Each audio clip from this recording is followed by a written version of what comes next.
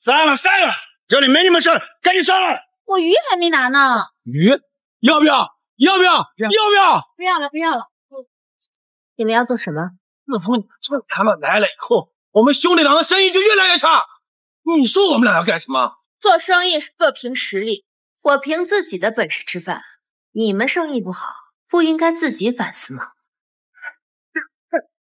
去你妈的，各凭本事！你抢了我哥俩的客户，害得我俩生意如此惨淡。今天给你两条路，要么你收拾摊子滚蛋，要么兄弟砸了你的摊子！我砸了，使劲砸！哪里摊子？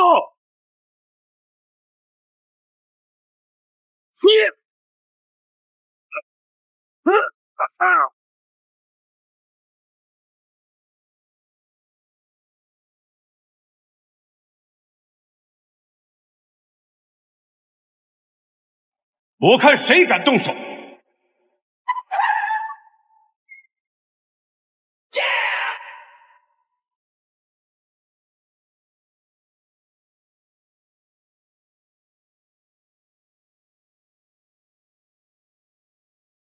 参见认人，参见认人。这人，刚才是这只手推的他，那就没有必要理。以后不要让我再看见你，滚！手！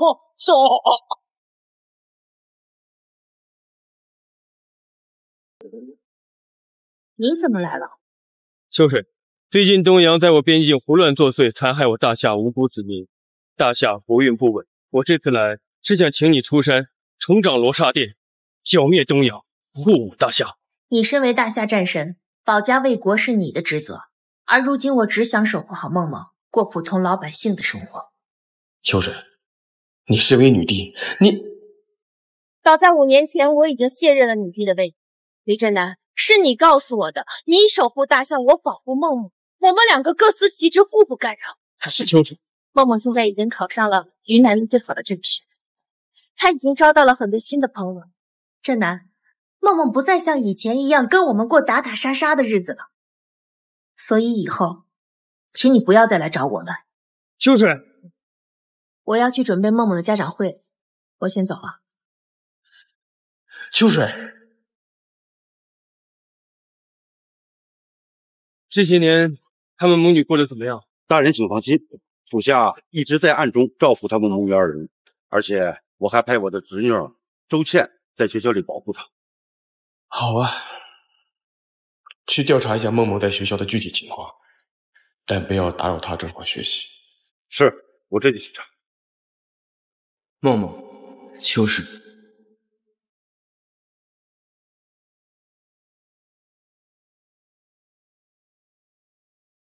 手机拿稳，录清楚点。你去把他衣服拔了。放开！放开！来，默默，看着镜头说你是贱人。你是贱人？你他妈骂谁呢你？我让你说你是贱人，说，谁贱人啊？不说是吧？你们两个看着办，反正我今天要看到视频，越精彩越好。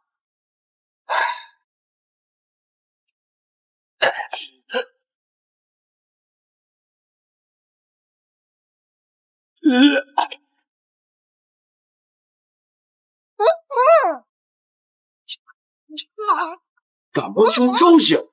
我看在学校日子太好过了吧？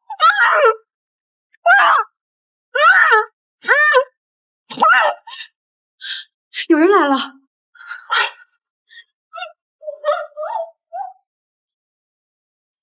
同学你好，我是李梦梦的妈妈，我来给她开家长会，但是我绕着这教学楼一圈都没有见到梦梦，你知道她在哪儿吗？你就是梦梦的妈妈吗？我是梦梦的好朋友，她刚刚说她出去接你了，可能可能在教学楼外面接我了。这样，这孩子说了不让他来接我呢。啊，对了，那个开家长会的行政楼怎么走？去左边。左边，好，谢谢啊。你们有空跟默默来家里玩。好的，谢谢阿姨。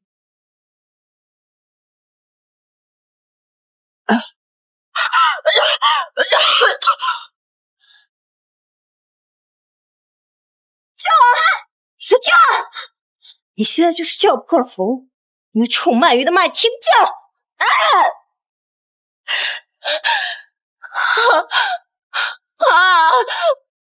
我在这儿。行了，你继续说。你是贱人。手机拿起来，赶紧重新开始。看这里，赶紧说。我是贱人。继续说。你妈是勾引人的臭狐狸精。不是的，我妈她不是那种人。还不说，要不是你妈勾引我大伯，就凭你那个臭卖鱼的妈，你怎么可能在这里读书？别以为我不知道你和你妈安了什么心思，想傍上我大伯，以后嫁入豪门飞黄腾达。我告诉你，门都没有。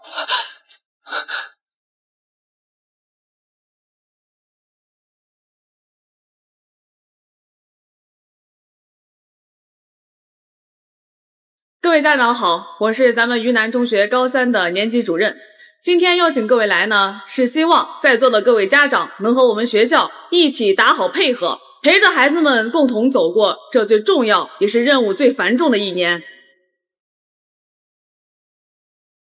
怎么没看到梦梦呢？行了，我玩累了，你们玩吧，记得别玩太过了。毕竟我大伯让我在学校里好好照顾他，要是有个什么三长两短，我可交不了差。倩姐的大伯可是万人之上的榆南总督，没想到连总督大人都被你妈迷得晕头转向。我都想体验一下你妈平时是怎么教你勾引男人的。不如跟我玩一玩。你无耻！你少在这里装清高！妈那个贱狐狸，不知道跟多少男人玩过。我看你也一样，小小年纪骚里骚气。我不让你这么说我妈。我说你妈怎么了？就说你妈是贱人、贱货、贱狐狸。倩姐，家长会开始了，等会李妈妈还要上台发言呢。行了，别打，要是把他打死，我们今晚可就没有乐子。倩姐，不好意思，刚刚打伤头了。梦梦，今天晚上是我的生日宴，我们是好闺蜜，你可一定要来捧场哦。你要是不来，就把你妈的摊子砸了，再把她的脸用小刀一刀划破。行了，他气死。今天呀，咱们还有一个十分重要的环节，那就是一直以来咱们年级第一的保持者李梦梦同学，邀请她上台跟在座的各位家长同学们来分享她的学习心得，大家掌声欢迎。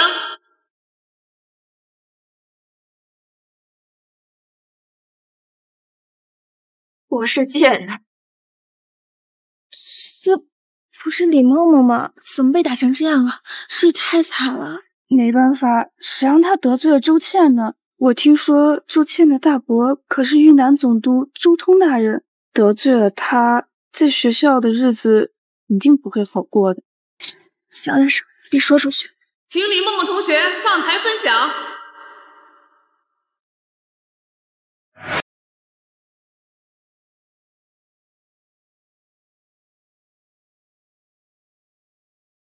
李梦梦同学，请到台上来。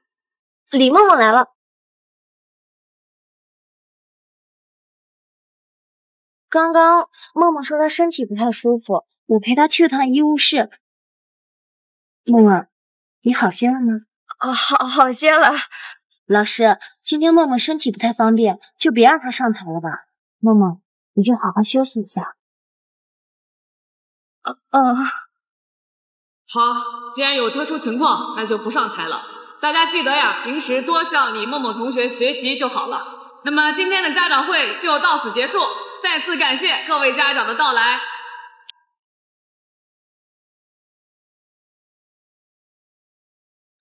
梦梦，妈妈刚听说你不舒服，怎么了？哪儿不舒服？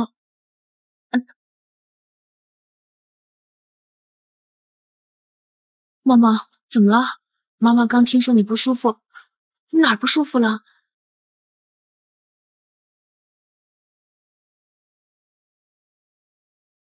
妈，我没事儿，就是最近学习有点紧张，压力大，时不时有点胸闷罢了。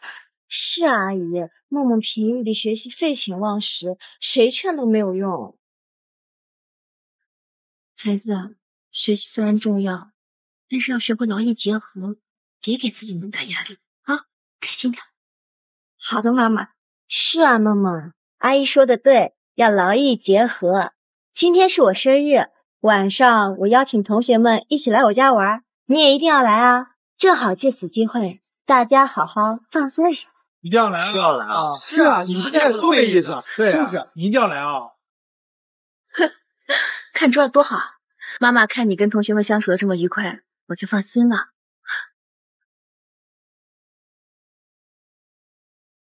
把钱拿上，记得过生日的时候给你们同学买生日礼物啊！其实，喂，您说要20斤鱼送到食堂，好，我这就回去给您准备。梦梦，妈妈要回去出摊了，你跟同学好好玩，周末的时候你回来，妈妈给你做你最爱吃的鱼头汤啊。好的，妈妈，我会听话的，乖乖的。那你们好好玩啊，走了。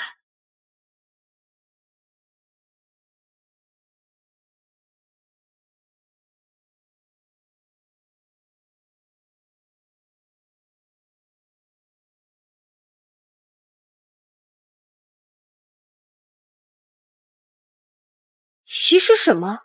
其实你想看到你妈摊位被砸是吧？才其实，谁让你其实？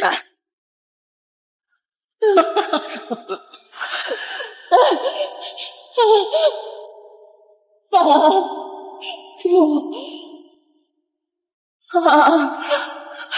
救我！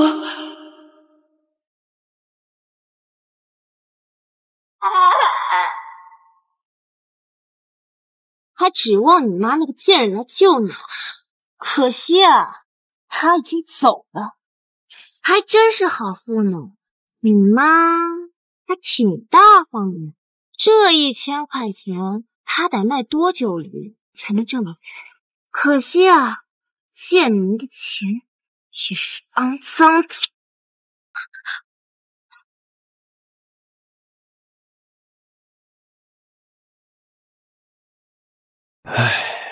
东洋人狡猾无比，四处作祟，靠我一人实在是难以对付他们。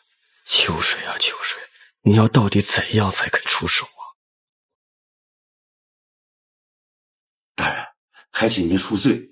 本来吧是想让我侄女周倩向您介绍梦梦小姐在学校里的情况，结果这疯丫头不知道跑哪儿去玩了。无妨，找其他人问也一样。她是梦梦小姐的同桌黄灿灿，她对梦梦小姐在学校里的情况基本上了解。你们要做什么？同学别紧张，我们听说你跟梦梦在学校关系很好，找你过来就想知道梦梦在学校到底怎么样。你们和梦梦是什么关系啊？我是梦梦很亲很亲的亲人。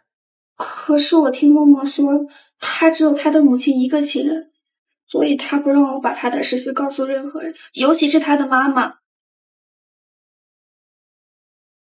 你看，这是我和梦梦还有她妈妈的合影，这下你该相信我了吧？叔叔，我求求你，一定要帮梦梦。默默在学校里是个品学兼优的好孩子，他回回考试都是年级第1名。可正因为这样，以周倩为首的公子哥和大小姐们天天对默默进行霸凌，默默经常被他们打得哭都不敢哭。他们还以默默的妈妈威胁他，不让他把这些事情告诉任何人。我求求你，一定要帮帮默默。我找。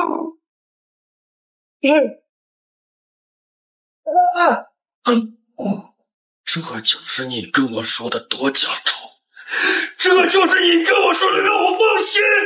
大人，我真是一无所知，我本来是想让我侄女照顾默默小姐，没想到他们合起伙来霸凌默默小姐，我该够了。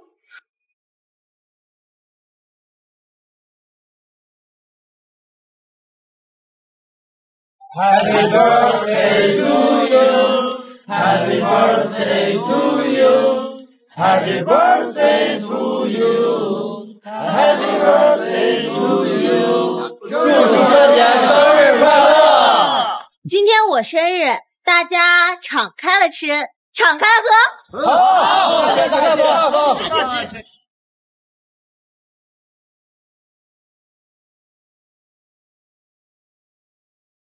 倩姐，那个小贱人来了。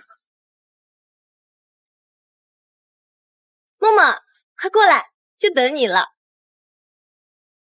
哎呦，我太可怜了呀！又头疼又干的，这么晚才来，一定饿了。来，吃块蛋糕。哎呀，怎么掉地上了？默默，要不你趴在地上舔着吃了？小贱人，倩姐请你吃蛋糕是你的荣幸，别给脸不要脸，让你吃你就吃，慢吞吞做什么？滚！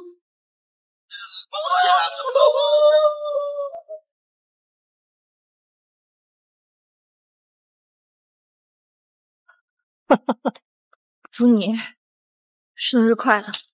哎，让你走了吗？你要是走了，我们大家还怎么找乐子啊？你们还想怎样？蛋糕还没吃呢，怎么这么着急走呀？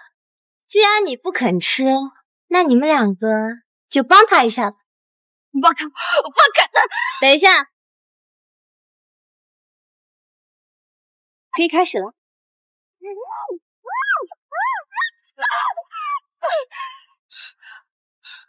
看到了吗？我劝你还是乖乖听我的话，不然的话，只要我一开口，你妈的摊位不保都是小事，怕的是你妈的命也会因为你而没了。你眼里还有王法吗？王法？云南总督是我大伯，整个云南市都归他管，在这里我周家就是我。看来你还是不死心，给我把李秋水的摊位掀了，将他抓起来卖到厂子里去。不要，我觉得你不要伤害我妈妈。不过是吓唬你一下，放心，只要你乖乖的听话，跟我们玩了爽了，你妈妈自然会没事。好，我答应你。要不是你妈勾引总督大人，你这废物也能上贵族学校？就算你能上贵族学校，你不过也是我们大家的玩物罢了。去把狗链子和飞盘给我拿过来。本来今天生日宴，我准备了一个狗叼飞盘的节目，但是我家的旺财生病了，叼不了飞盘，所以待会儿就由你来表演这个节目吧。毕竟你跟狗呀也没什么区别，你们说对吗？没错，没错，不过是个摆地摊卖鱼的下等人罢了。他可真像条狗啊！李默默，快狗叫两声，让我们听听啊！自己把狗链子套上，你们几个帮他把狗链子套上。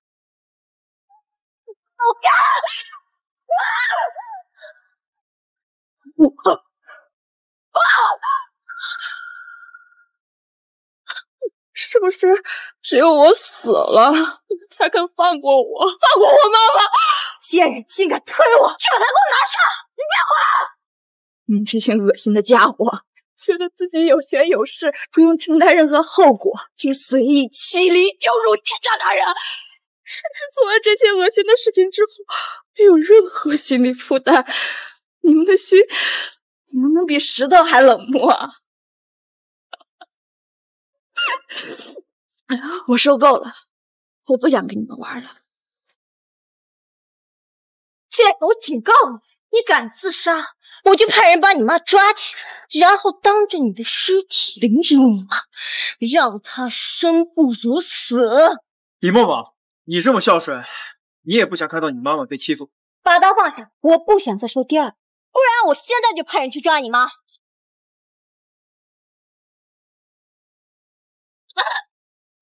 想死啊？我告诉你，在我们没有玩够你之前，你不准死。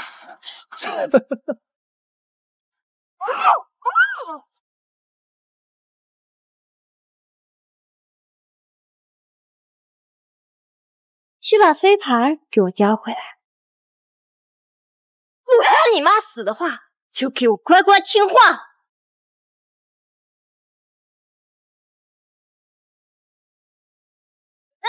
你见过谁家的狗是站着走的？给我爬过去！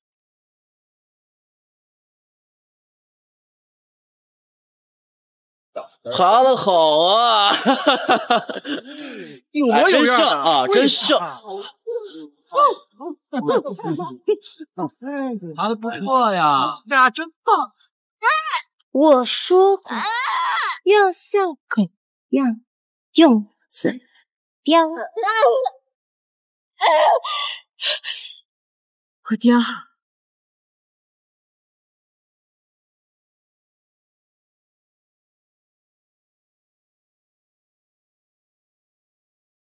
好，知道了。大人，出事了！刚刚得到消息，有东洋人潜伏进了鱼南市。有查到具体位置吗？还在查。好，有消息第一时间通知我。是。那我们现在去哪儿？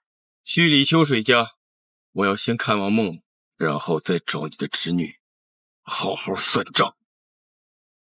好，很好。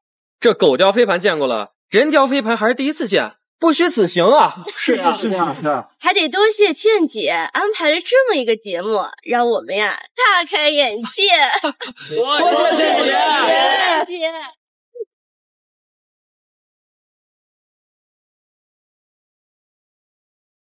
可以放过我了吗？行吧，玩的也差不多了，赶紧滚吧。谢谢。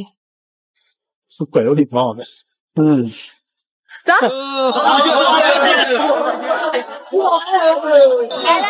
大家继续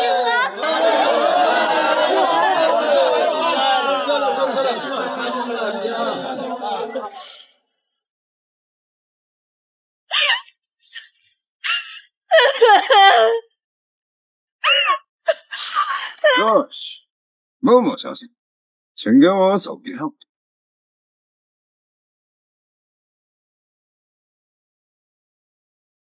看来还真的是一个名字。梦梦之前在学校说她撞我就有这么脸型。李秋水，不是说你不要来找我和梦梦吗？我们想过普通人的生活，而保家卫国那是你的职责。李秋水，你知不知道梦梦受了多大的委屈？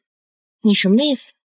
李秋水，你说你要带着女儿过普通的生活，我从来没有反对，但是你这次的决定简直是愚蠢至极。你知不知道你把梦梦害惨了？你自己看吧。当年你说你要放下身份追忆，带着梦梦过普通的生活，好啊。但是我以为你会把她照顾得很好，但是我万万没想到，女儿受了天大的屈辱，身上的伤痕不计其数，你身为母亲竟然一无所知。不可能，不可能，这不是真的。我今天下午去见梦梦的时候，她还是很开心的。李秋水，你别再执迷不悟了。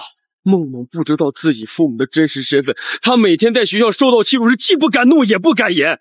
为什么她每天宁愿留宿学校，也不愿意回家？你真的以为她是好好学习吗？她害怕你看见她的满身伤痕，她害怕你担心她。而你身为母亲，竟然对女儿遭遇一无所知，真的以为她在学校过得很好吗？不可能，这不是真的。李真，我有罪。那个视频里欺负梦梦的人是属下的侄女。自从梦梦考入了云南中学，我就安排她好好的照顾梦梦。没想到，这个不孝女居然……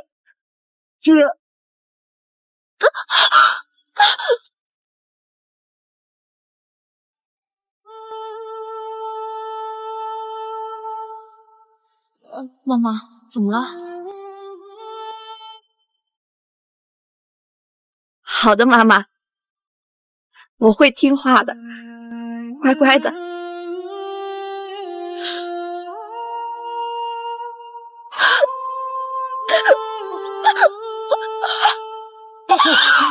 秋水，你说的是我瞎了，我没有照顾好梦梦，是我没有保护，是我没有。秋水，你听我说，梦梦到底在哪？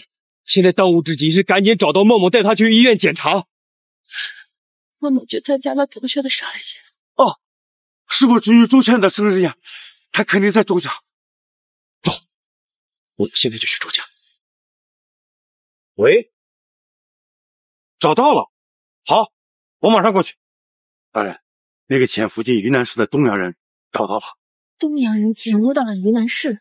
东洋人在边境作祟，只是没想到这么快就潜入云南市。镇南，你去处理东洋人的事情，我自己去整。别，这是女帝令，现在物归原主。可是你记着，我们的女儿不能平白受屈辱，以女帝之名斩杀所有欺她之人。告诉她，我们的女儿是天之娇女，是9天的凤凰，任何人，哪怕是国主，也不能动她分毫。好。在那个小建议吧。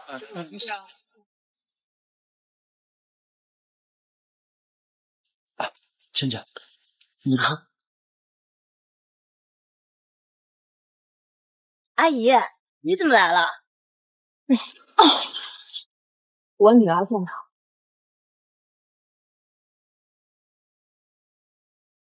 连我爸妈都没打我，你一个臭卖鱼的贱人居然敢打我！跟你们这群猪狗不如的小畜生做的恶心事比起来，我打你一巴掌都算是轻的。阿姨啊，我们可什么都没做，你别诬陷好人啊！阿姨，你要是再胡说八道，我可要报你诽谤。怎么？平时在学校里耀武扬威，欺凌辱骂我女儿，把她打得遍体鳞伤，现在不敢承认了？原本看在我大伯的面子上，我不想和你撕破脸皮。既然你已经知道了，那我也不装了。没错，我就是欺负你女儿。你们怎么样？你女儿算是个什么东西呀？就是一个出身下等家庭的底层人，就算她能考上贵族学校，那还是下等人。就是我们打骂的玩物罢了。我们欺负你女儿是她的荣幸，你身为母亲应该替她感到高兴。这么说，那我还得感谢你们。没错，你是应该感谢，而小贵是感谢，这样才显得你更有诚意嘛。跪着感谢是吗？你们也配？你竟敢打人！你们欺负我女儿，说是她的属性，那我打你一巴掌，你是不是应该把我给供起来？法治社会，好好说话啊！说我女儿是下等人，只配你们打闹齐了。那你们可知，就连当今的国主都不敢这么跟我说话。好大的口气，还国主都不敢跟你说这话。你以为你是谁啊？是什么上等人吗？不，你就是一个臭摆摊卖鱼的下等。你少在这啰里吧嗦的，我的忍耐是有限的。说，我的女儿在哪儿？你可是求我呀，求我就告诉你。好，不说是吧？那我今天就把你施加在我女儿身上的痛苦，一笔一笔的偿还在你身上。住手！妈，救我！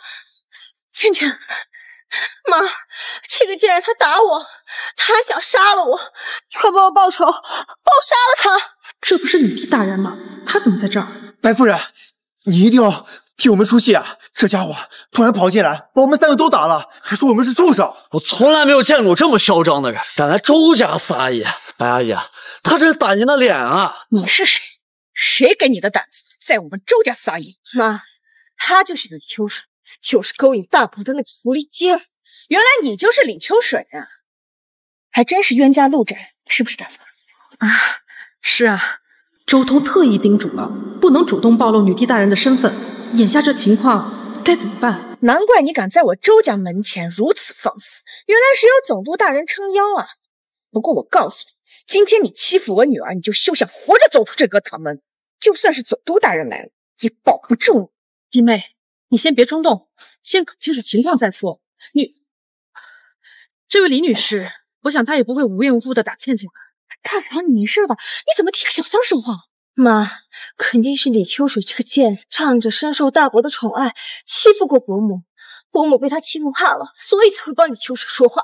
原来如此，大嫂，你放心，今天有我在，我就替你好好教训李秋水这个狐狸精，给你出口恶气。你们这群蠢货，我是在救你们呀！就算周家在我面前都不敢说这么多话，就凭你还想教训我，你也配？你还真是大言不惭呢！你一个社会下层的贱人，不过就是靠着出卖身体，才能窥见上层社会的些许风光，还敢在这大放厥词？不知道的，还以为你是女帝大人。她要是女帝，我就是女帝他妈。住口！很好笑嘛！你们这群没见过世面的井底之蛙，你们可知这位李女士想要灭周家，甚至不用动一个巴掌，只需要一句话，别说周家，整个云南都会瞬间崩塌。大嫂，你没事吧？就算他曾经欺负过你，你惧怕他，但是你也不至于满口胡话。是啊，伯母，那你倒是说说他究竟是谁？居然一句话能让整个云南市崩塌，他还能是谁？他不过就是个臭卖鱼的下贱人而已。放肆！他就是，正如你们所说，我就是女帝，只是拜见女帝大人。这不可能，她就是一个卖鱼的下等人，怎么可能是女帝大人？女帝令那是国主亲赐，普天之下仅此一枚，证明女帝至高无上的身份，只有女帝持有。她真的是女帝。我得罪了女帝，我还打了女帝的女儿，完了，完了！假的，这是假的！哼，拿一块假的女帝令就想来糊弄，你真当我们傻呀？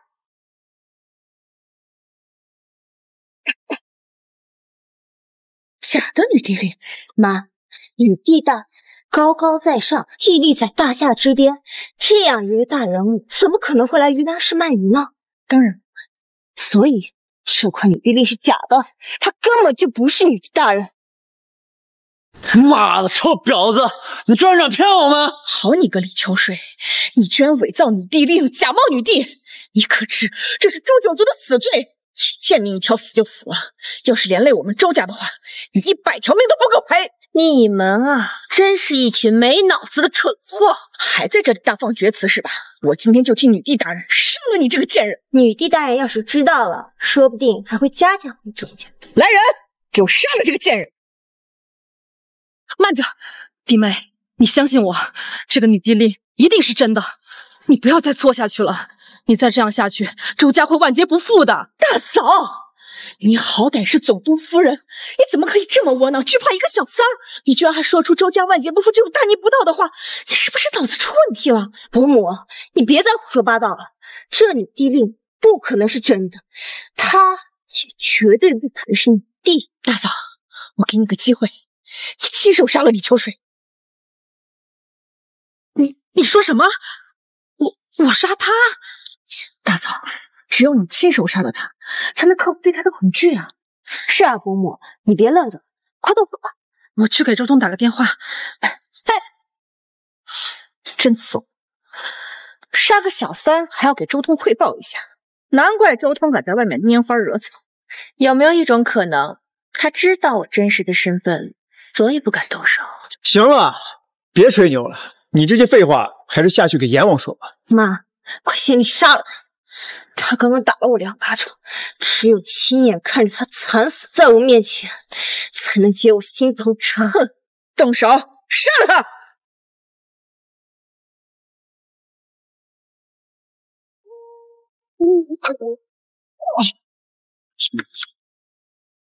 什么？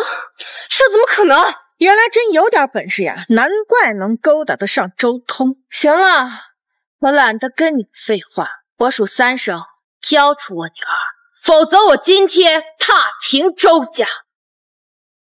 妈，你应该怎么办？你放心，他背后的靠山是你大伯，但是如果他今天敢动我们，你大伯是不会放过他的。周通站在我面前都得跪着跟我说话，就凭他还想保住你们？真是好大的口气啊！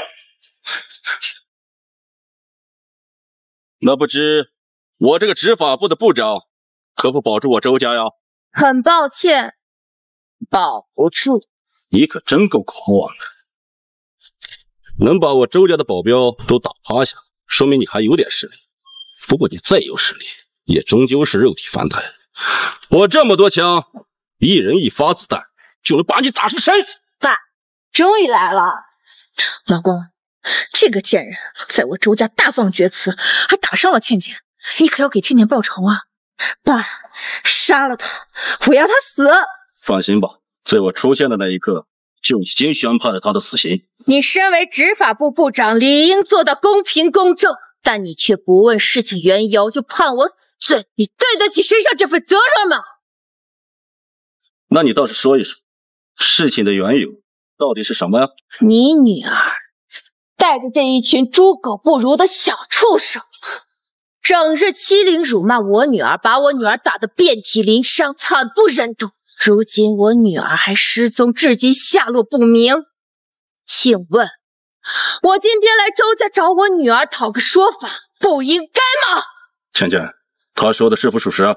爸，这个贱人她勾引大伯，他女儿也不是什么好东西，他们母女俩迟早把大伯家给拆散。我教训他女儿，也是为了杜绝这种事情的发生，我是为了大伯好。听到了，要不是你勾引我兄长，你的女儿也不会被凌辱，归根到底还是你的错，这一切都是你造成的，你有什么资格来我周家闹事？大人，明明已经以最快的速度赶过去了，结果那个东洋人还是提前溜掉了。怀疑有内奸给他通风报信。哼，这东洋人还真是厉害，居然都渗透到这等地步。唉，如今只有你的大人之手，才能力挽狂澜，拯救大夏于水火之中啊！你去查吧，就算是掘地3尺，也要抓住那个东洋人，揪出内奸。是。喂，什么？好，知道了。大人，刚才我夫人来电话，说是你的大人在周家遭遇了针对。哼，去周家，我倒要看看这周家哪里来的胆子，人敢如此的肆意妄为。是。归根到底还是你的错，这一切都是你造成的，你有什么资格来我周家闹事？我的错？哈哈哈哈哈！好一个我的错！本来想给你们一个机会，但是我今天发现根本没这个必要。今夜周家当面！哈哈哈哈哈哈！灭我周家，这是你临死前的幻想吧？老公，你还跟他废话这么多干什么？现在就杀了他！放心，等你死后，我就把李梦梦那个小贱人抓起来，送她下去陪你，让你在黄泉路上有个伴。还是倩倩心地善良。开枪！我看谁敢！我看谁敢！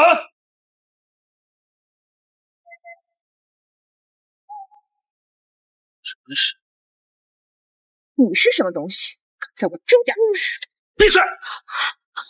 周远，你敢打我！下面的狗眼，连无双战神都不认识。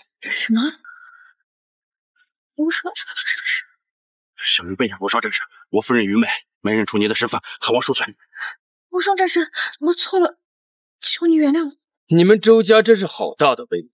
今天敢呵斥本战神，明天是不是就敢骑到国主的头上拉屎啊？小人不敢，还愣着干什么？还不跪下！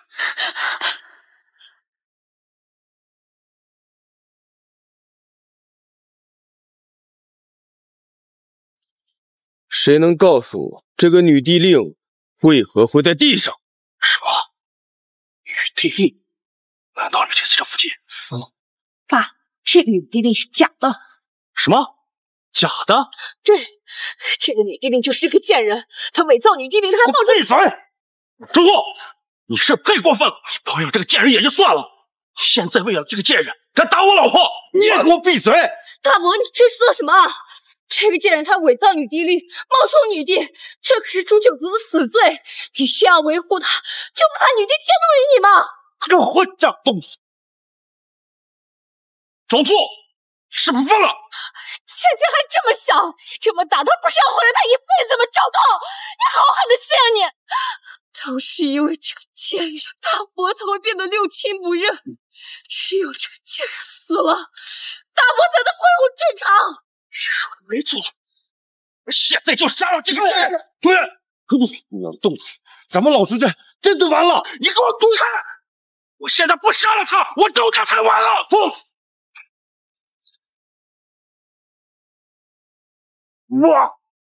大人，你这是干什么呀？这个贱人她伪造女帝令，假冒女帝，这是死罪。我的老公吃饭没出汗而已，你为何要毒死他？我什么时候说过女帝令是假的了？什么？大人，您的意思是，难道你还不明白这个女帝令是真的？不可能，这个女帝令不可能是真的。女帝令，我亲手交给女帝。怎么，你们周家是在质疑我吗？是我，女帝的父亲。属下李镇南拜见女帝。周通拜见女帝。拜见女帝，拜见女帝，拜见尊敬女帝。居然真的是女帝！我周家真的完了，完了，我们周家完了。女帝大人，求求你再给我们周家一次机会吧！我已经给过你们机会，是你们自己不懂珍惜。女帝大人，之前是我们有眼无珠，求你放过我们，求你给我们一条生路吧！女帝大人，我错了，我真的错了。秋水，要不要我现在下令灭他？不急，我刚来的时候还没有见到梦梦的身影。此时我们当务之急就是先找到梦梦。说，梦在哪儿？女帝大人，在您来之前，梦梦她就已经走了。走了？为什么我来的时候还没有见到她？你到底隐瞒了什么？你赶快把事情告诉女帝大人！我没有隐瞒，他们都可以作证。你们最好老实交代，梦梦到底在哪？若有半点隐瞒，格杀勿论！战士大人，你们来之前，梦梦确实已经走了。不信的话，你们可以查监控。我这就查监控。去。是。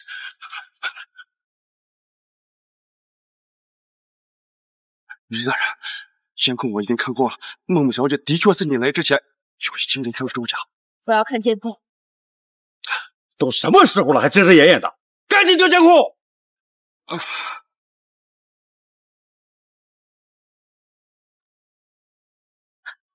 为什么我的女儿身上沾染这么多蛋糕？说，你们对她做了什么？我再给你们最后一次机会，说还是不说？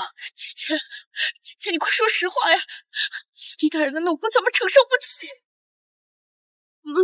我们也没做什么，就是把蛋糕抹在梦梦脸上，和他闹着玩的。你大人，你看，都是孩子闹着玩的，其实不会你话了吗？这里有你说话的资格吗？对不起，你的大人，我错了。不说实话是吧？好，周通，把之前的监控给我调出来。是，大人不用了，前面的监控我已经看过了。说吧，你的好女儿和她的好朋友们都做了些什么？女帝大人，他们把蛋糕扔到地上，让梦梦小姐爬过去吃蛋糕。好啊，连我们都不舍得动梦梦一根指头，你们怎么敢的？你继续。然后他们把狗链子裹到梦梦小姐的脖子上，要她过去丢飞盘。好，很好。你们都该死！女帝大人，我错了，我真的知道错了，我求求你饶我一命吧！女帝大人，我再也不欺负李梦梦了啊！不，我再也不欺负其他人了，求求你，再给我一次机会吧！女帝大人，饶过我！女帝大人，他们还都是孩子，不懂事，求求你再给他们一次给过自新的机会吧！我给他们机会，他们又何尝给我女儿机会？就因为他们是孩子，就可以为所欲为、随意犯错而不付出代价吗？孩子这身份，绝不能成为保护罪犯的保护罩。犯了错，就算是孩子，也要付出代价。女帝大人，他们犯了错，受罚是应该的，可是他们罪不至死。我求女帝大人，我求你网开一面，给他们一个重新做人的机会吧。死罪可免，活罪难。既然他们守节欺负我女儿，那就打断他们的双手双脚。谢女帝大人开恩，谢女帝大人，谢女帝大人。没想到你这隐居几年，性子倒柔和了不少。这要换做以前，你早就大开杀戒了吧？来人，将这几个败类拖出去，打断四肢。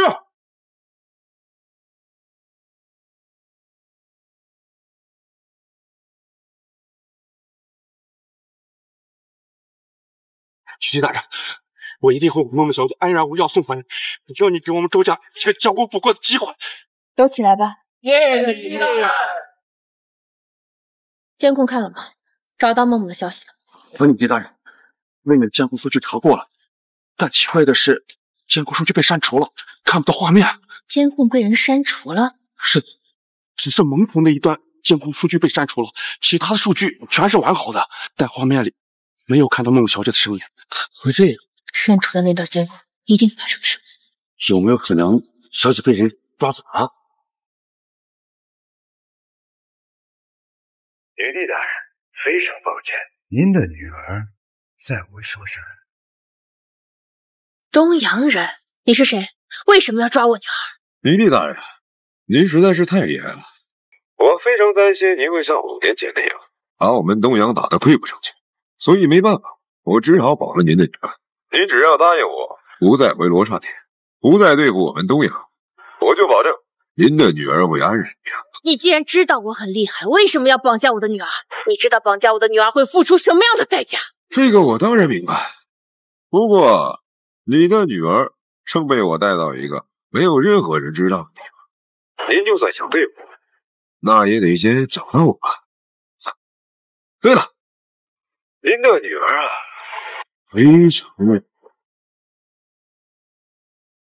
你发生什么？东洋人抓到了梦梦。是东洋那边得知我要回归罗刹殿，怕我对付他们，所以抓走梦梦，威胁我，不让我回归罗刹殿。真是一个肮脏又龌龊的种族。这点离开不久，抓走梦梦的东洋人应该还没有离开云南市。周鹏，传我令，封锁云南市，然后给我找梦梦，就算挖地3尺，也要给我把梦梦找回来。就算挖地3尺，也要给我把梦梦找回来。是。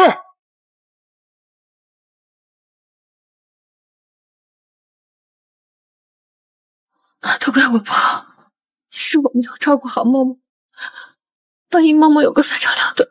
别想太多，其实也怪我，我早就该想到，云南是这种小地方，东洋人怎么可能随便派人潜入进来？肯定是奔着梦梦来的。我要是早点想到，早做准备，梦梦也不会被人抓走。女帝大人，战神大人，云南是这么大，恐怕一时半会儿也找不到那个东洋人。我觉得应该从另一个方向出手。说说看，你们想想看，那个东洋人能这么顺利潜入云南市，肯定有内奸接应。监控数据判删出也是内奸干的。只有咱们找到内奸，顺藤摸瓜，就能找到东洋人的下落。道理。查找内奸的事情就交给你了。是，保证完成任务。是不是我当初要是听你的话，不带梦梦隐居，梦梦就不会被霸凌，也不会被东洋人带走了？别多想，梦梦一定会没事的。如果梦梦这次能够平安无事，那我一定会带梦梦回帝京，以女帝的身份护她一世周全。据中原线报，调查已经有结果了。快说。经过调查，李家近半年经常与东洋人有交易往来，我怀疑李家就是内奸。一个李家，我现在就带人去李家。不要冲动，我们现在只是猜测，还不能确定李家到底是不是内奸。如果贸然行动，会打草惊蛇。那你的意思是？我一个人先去探一探李家，看看李家到底是不是内奸。这样也行。李家现在当家做主的人是谁？李明。李明，好，那我今天就去会一会这个李明。既然是女帝大人的女儿，可不能把人家饿坏了。来，把她牵过来。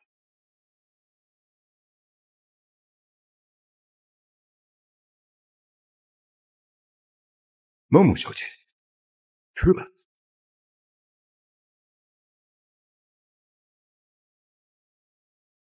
梦梦小姐，你现在是一条狗，狗是没有资格用碗吃饭的。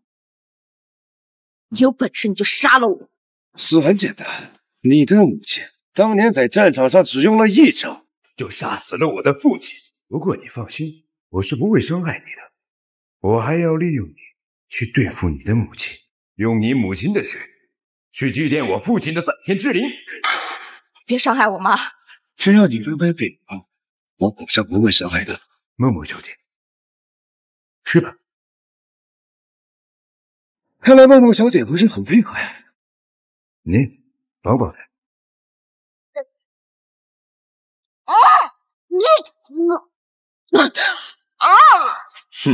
李秋水，先从你女儿身上收点利息吧。梦梦小姐，吃饱了吧？还吃吗？既然不吃了的话，就把她抢回去吧。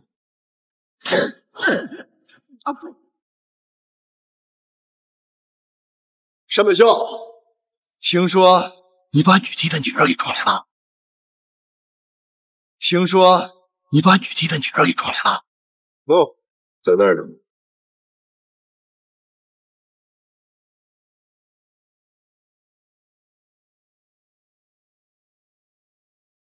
不愧是女帝的女儿啊，长得可真水呀！让我拍一拍。Lisa， 你对付女人的手段我是很清楚的。这小妞要是到了你手里，不死也得残。我不能让她受到伤害。玩一玩又不会死嘛。不行 ，Lisa， 我还要利用她去威胁女帝。我要保证她的安全，而且北烈王也特地叮嘱了，要保证她的安全。你要是不怕死的话，请随意。别。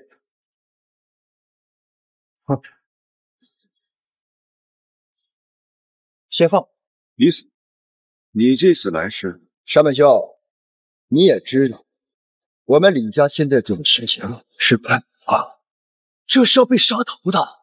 所以我过来，我想问问你，北烈王和东这为什么说？只要女帝一死，就是我们动手的好时机。女帝在大夏那是第一强州，不，放眼整个世界，那也是无敌的。怎么说的？是个人，他就会有弱点，女帝也不例外，而她的弱点就是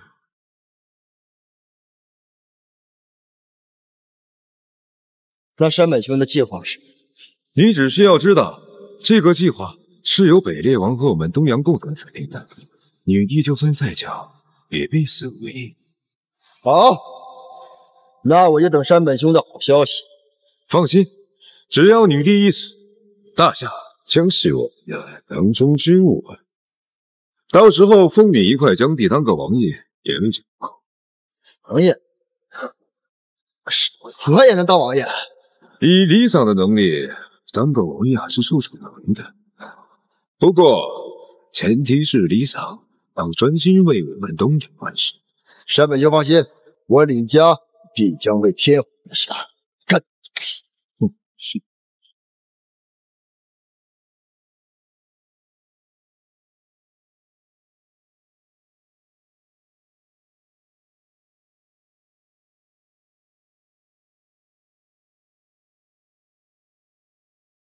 李先生好。李先生，您的水已经接好了，可以把脚放进来了。你他妈想烫死我！女帝大人，据我的手下探查，李明就在这间足疗店里按摩，房间号是606。好，你在这里等我，我下去找他。是。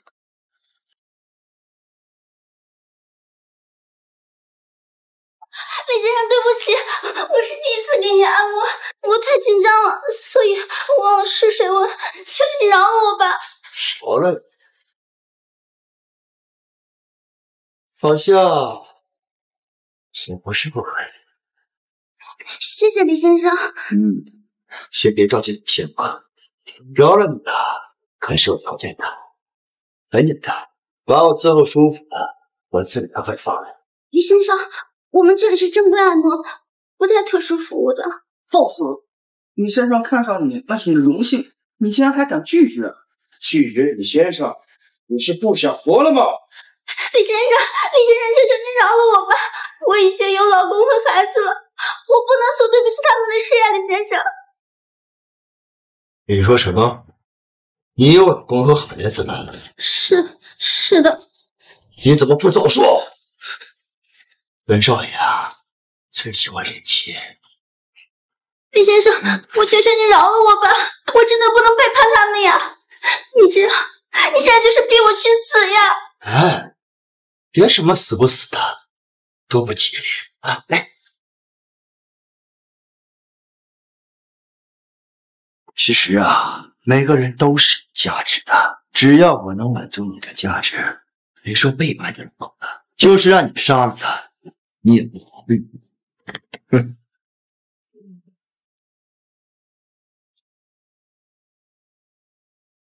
够吧？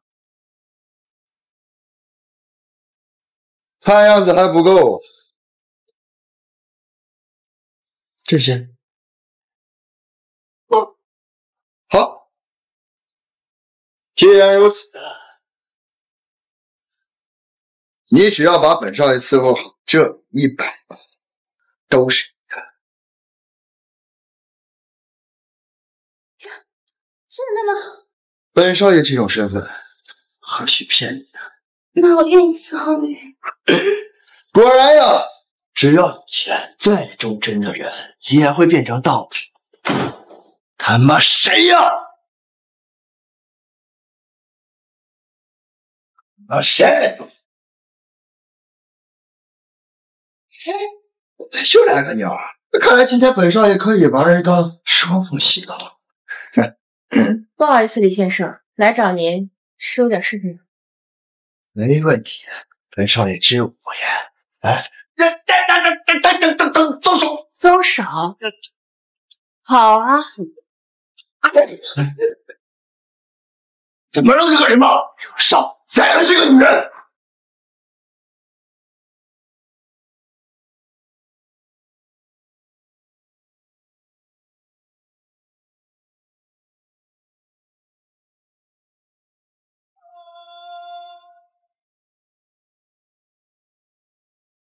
还不是滚！谢谢你。你们2个也滚出去！你想干什么？李先生，别紧张，我只是想问你个问题。什么问题？你是不是东阳的内奸？小红说什么？我李家世世代代最大牌周亲哥哥，怎么可能是东洋人内奸？我再最后一次问你，实话实说，否则我会让你知道什么是求生不能，求死不得。别开玩笑了，我真不是内奸。很好。你继续干什么？你不是喜欢洗脚吗？那我就让你一次洗个够。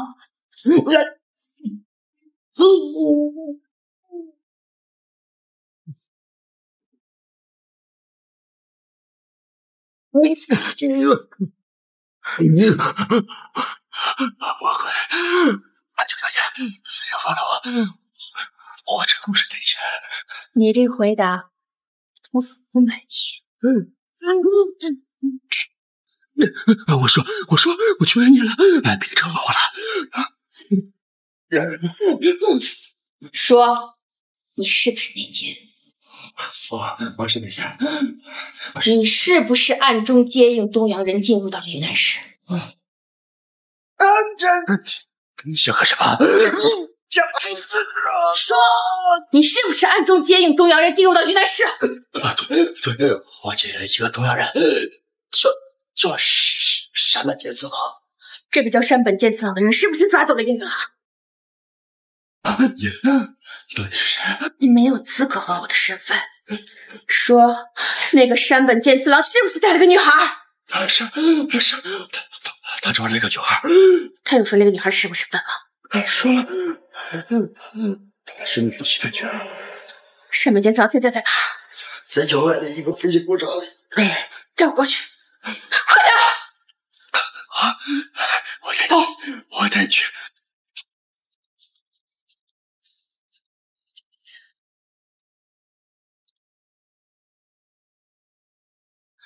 梦梦，梦梦，别怕，妈妈来救你了啊！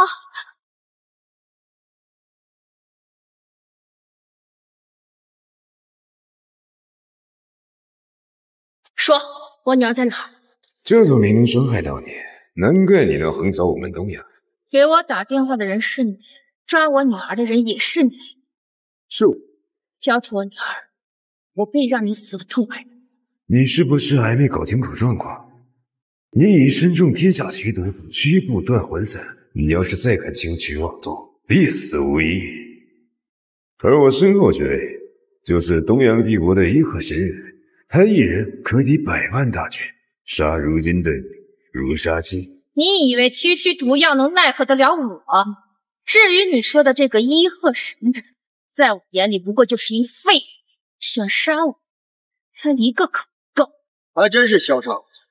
既然如此，还请林供奉出手庇佑。这就是你家供奉的那位，我倒高兴。林供奉一身魔功，已经登峰造极，随便一出手，便可屠尸不顾。李秀传，你能死在林供奉的手里，也是你荣幸。我已经告诉过你，只要你老老实实的，我可以饶你一命。但你为什么非要跟东洋人搅和在一起？真的就这么想死吗？废话少说，谁生谁死，可还不知道呢。住手！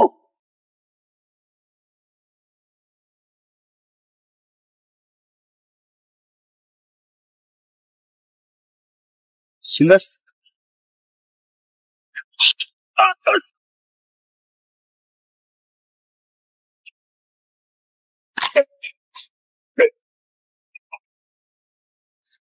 所谓的魔道高手，所谓的伊贺神人，就这？不愧是女帝，实力竟口不若死。交出我女儿，我会给你们留一条绝世。李教授，别动，没事。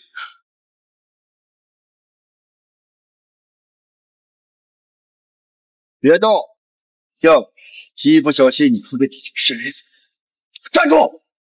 再往前一步，我就开枪了。栗子，快开枪！他是在挑衅咱们。既然如此，那就别怪我了。你放心，等你死了，你女儿很快就有天理。开枪！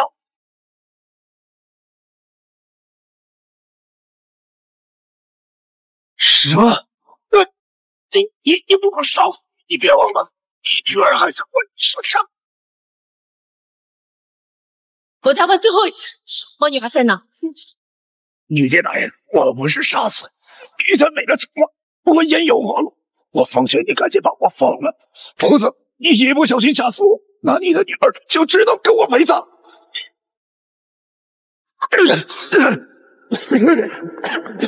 女帝大人，你刚才不是很嚣张吗？再嚣张一个，让我看看。女帝大人，你们大夏有句古话，叫识时务者为俊杰。只要你乖乖听话，我保证你的女儿没事。说，你们要到底怎么样才肯放我女儿？很简单，只要女帝大人臣服于我大和民族，成为自己人，自然能放了您的女儿。我杀了你们东阳那么多人，你们东阳还愿意让我臣服？只要女帝大人愿意臣服，以前的事情可以一笔勾销，甚至我可以跟你保证，到了东阳以后，你的地位只会比天皇地下低。待日后攻打大夏之后，我可以将大夏一部分土地交由你掌管，也不是不行。你们东阳人还挺大吧？女帝大人的实力配得上如此威高的待遇，而且女帝大人臣服以后，也可以和女儿母女相见。你觉得怎么样？我似乎还没有什么理由能拒绝你。那女帝大人，你的意思是？你说了那么多，不过只是口头上的承诺，我怎么会知道你们东阳人会不会反悔？不如来点实际的。你的意思是？我要见我女儿，只要让我见到我女儿，我就会臣服东阳。女帝大人，你的算盘打的是真好，但很可惜，我不是傻子，所以以后这种糊涂话就不要再说了。好，那我换一个条件，杀了他，没问题吧？没问题。什么叫没我李家帮忙？你们怎么可能去得女男士？你不能先我生女啊！没事，能够为我们大和民族牺牲，是你的荣幸。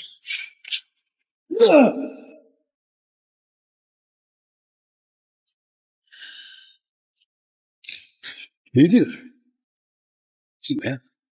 我李秋水愿意臣服你。既然女帝大人已经臣服，那战争是不是不太合适？你想怎么样？跪下，喝3个药，不过分吧？不过分。不能跪！秋水，你怎能如此糊涂？你今天有了东阳倭寇之福，你如何对得起大夏死去的将士？女帝大人，不能向东阳人臣服。只要能救出梦梦，无论让我付出多大的代价，在所不惜。既然女帝大人都这么说了，那就这样吧。你只要杀了他，我就带你去见你女儿，怎么样？你给我闭嘴！该死的东洋鬼子，少在这里挑拨离间！该闭嘴的人是你，这里有你说话的份吗？你刚才说的，只要我杀了他，就能交出我的女儿，伏我当真。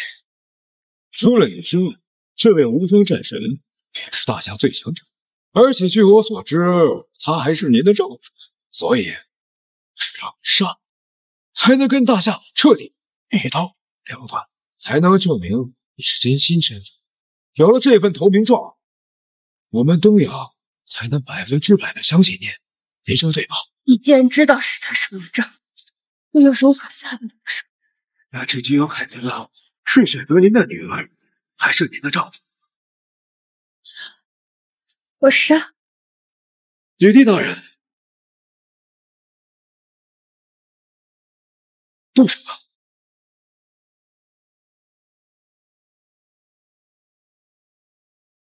秋水，你当真要对我刀兵相见？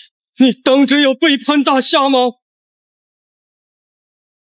真的，对不起，请原谅我的自私。只要能救出梦梦，我什么都不做。明白了，如果是这么做能让你救出梦，我李镇南纵然一死，又有何惧？动手吧！镇南，弟弟大人，万万不可随！如果没有了战神大人，那我大夏子民由谁来守护啊？您难道忍心看着他们成为东洋人的刀下鬼吗？走出！余地大人，住手！你难道不想见你女儿吗？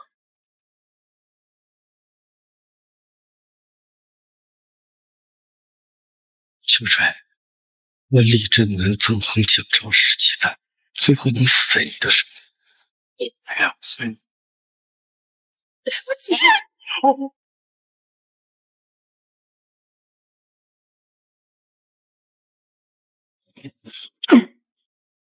你干了！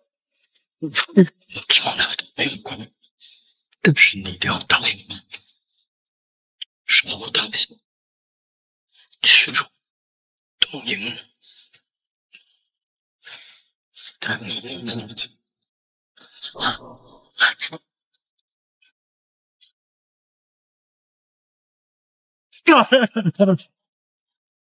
我已经杀了我的侄女，你现在可以相信我。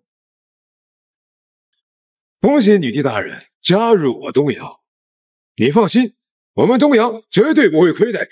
别说这些废话，我要见我女儿，这是你刚才答应我的。你放心，你的女儿已经被我暗中转移到其他地方。走吧，我现在带你去见你女儿。秋水，当年你杀敌百万，有我大夏太平，你是大夏子民的大英雄啊！可如今你因一己之私诬告了东洋人，还亲手杀了你的丈夫，你太卑鄙！夏子民也会很失望的。就是因为这个女儿，你告诉我，真的吗？只要为了救梦梦，我负了大夏又如何？好，我知道我打不过你，但是我忠诚气体，为了战神他，为了大夏，我要手刃你这个叛贼！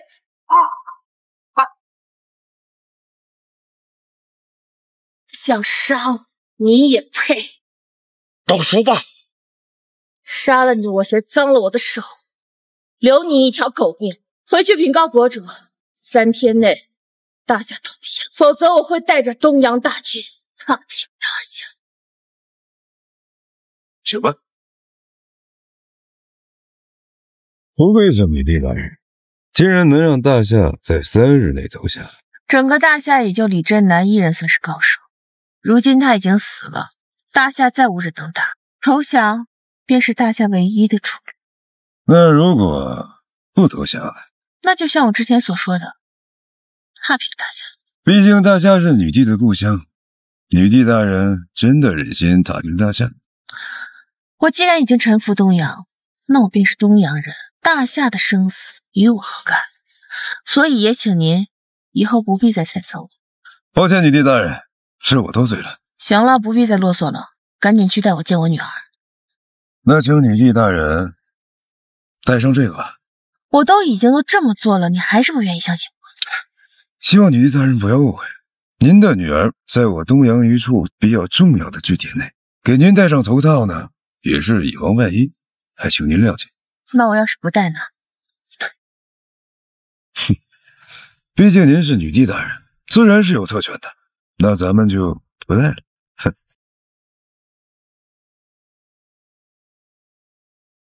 希望女帝大人不要误会，您女儿在我东洋一处比较重要的据点内，给您戴上头套呢，也是为了以防万一，请您谅解。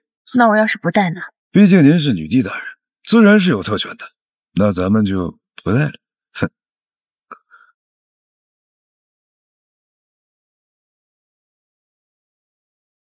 我女儿。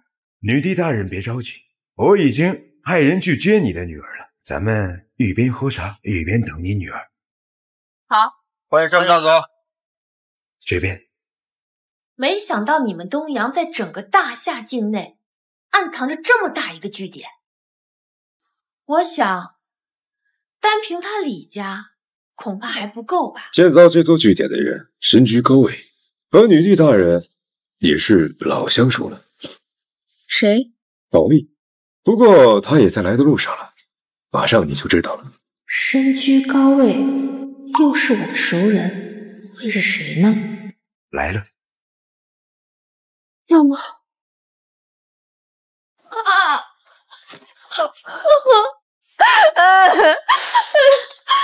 妈，我还以为我再也见不到你了。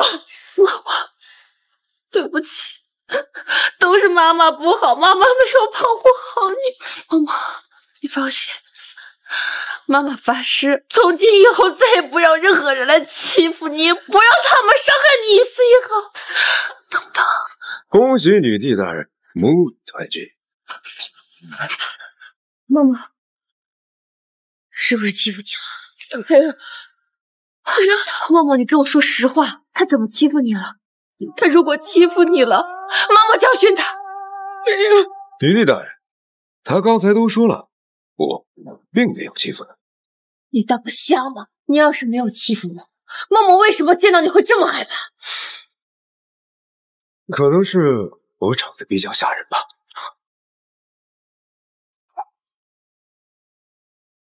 把刀收起来。女帝大人，就算我真的欺负了他，那我也把他安然无恙的送到你的面前。你刚才打我这一巴掌，没解气了吧？还不够。那你想怎么办？我要你死。要我死？你不要太过分了。你绑架我女儿，现在又欺辱霸凌她，你这个畜生，你快给我死！李秋水，我奉劝你不要轻举妄动。你要是杀了我，天皇陛下不会放过你。天皇算个什么东西？我当年屠尽东洋百万大军，天皇跪在我脚底下，像只狗一样乞讨了7天7夜，我这才放了你的东洋大军。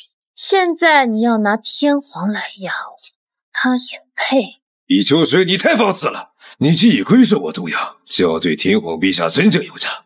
我不希望再从你的嘴里听到任何侮辱天皇陛下的词。不好意思，他一条狗，不配我对他敬佩有加。李秋水，你不要太过分！你3番2次的侮辱天皇陛下，你是不是不想在东洋活了？